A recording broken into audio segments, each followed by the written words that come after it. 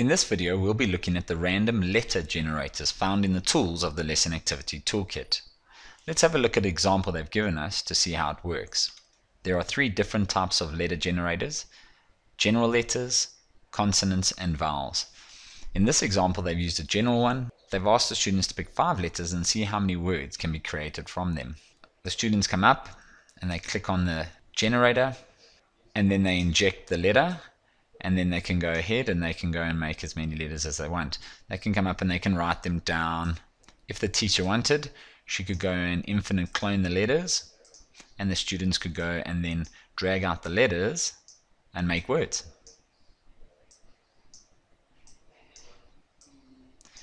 Good fun activity and very interactive, so the students get to interact while they're doing this lesson. Let's have a look where we find the letter generators. If I click on the Gallery tab and then click on Lesson Activity Toolkit and then click on Tools, you'll see that there are 3 different ones: the random constant generator, the random letter generator, and the random vowel generator. I simply need to double click or drag them in and they will appear on my page. So here I have the examples of all 3. They all have the same layout, so they have 3 buttons you can press. No repeat, it's pretty straightforward, means that it won't repeat the letter. If I want them in lowercase, I'd click on here so they'd come out in lowercase letters. And the third button is to inject automatically. So if I click on that, every time I spin, it will bring out a letter. But keep in mind that every time I spin, it's going to put it in the same place. So you do need to move these letters around.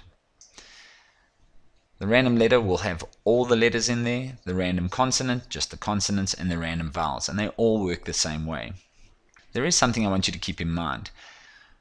Depending on what text you have set as your default up in toolbar 2, so when you come back and click on the letter, it will now inject that type. If I was to go and change it again to Comic Sans Black 48, let's make it blue so we can see, and I inject from this random generator, it will inject it as that type of font. So keep that in mind when you want to generate it. It's normally on your default Arial. This is a great little tool, and as you can see, you can have more than one. So you could have just the consonants and the vowels, and they need to pull out just consonants and some vowels and then create letters. Thank you for watching this video, brought to you by the Technology Training Academy.